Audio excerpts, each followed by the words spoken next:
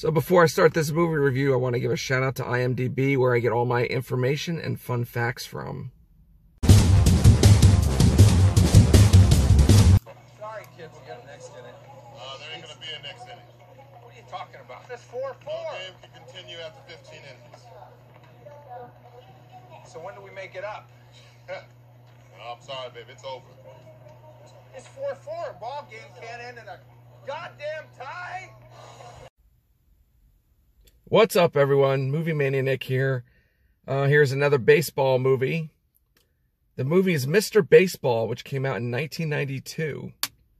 It starred Tom Selleck, Dennis Haysbert, Ken Takakura, who was the Japanese coach, and Aya Takanashi, who was Hiroko, who played the girlfriend.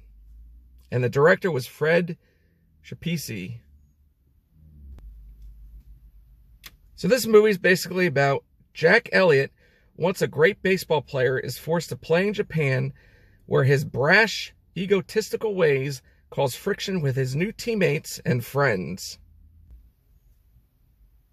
Alright guys, so I've seen this movie like more than a few times, and honestly, I did like the movie.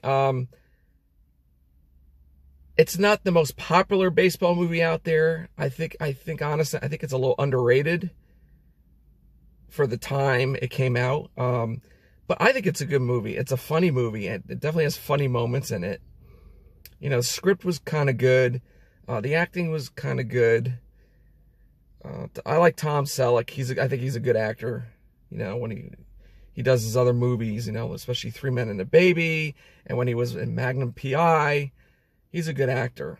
But this movie, it's weird. It's funny how he's a veteran guy, and basically they're trying to bring up somebody from the minors. So what they have to do is trade somebody to make a spot on the team, and he played for the Yankees in the movie in the beginning.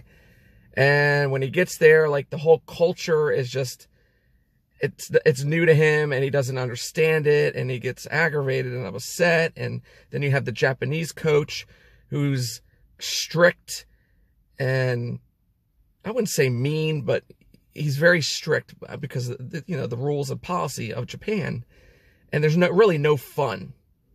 And basically, when these kids start acting up in the Japan League, the coach is like, yells at them. He says, "Hey," or whatever, to calm them down. Say, get serious. And Jack Elliott there is just, what's wrong with this guy? You know, there's no fun in him. He's so strict and serious. But throughout the movie, he meets this girl, and then all of a sudden, the girl's basically the Japan. She's the daughter of the Japan coach. And Jack Elliott's just flipping out, and he's like, "Oh my God, I can't believe this. Why don't you tell me?" I mean, I don't want to give it too much away, but that's the whole story. And there's funny moments between Jack's character and the Japan coach's character. They interact with one another, trying to finally get to know one another, and it's a good movie. It really is a good movie. But it's not one of the best baseball movies, but you'll have a good time watching it. One of those movies you just want to stay home, watch a fun baseball movie, have a little entertainment, and laugh a little bit. This is that kind of movie. And now it's time for fun facts.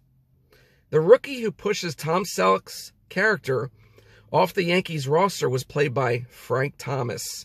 Baseball fans know who Frank Thomas is. Also, while preparing for this movie, Tom Selleck spent time with the Detroit Tigers during the 1991 spring training. Tom Selleck took pregame batting practice with some Major League Baseball teams to prepare for the role. The movie was filmed in Nagoya Stadium, the actual home field of the Chunichi Dragons, until 1996. The Japanese baseball teams which appear in this movie are all actual Japanese baseball teams. And that's it, guys. That is my movie review for Mr. Baseball, which came out in 1992.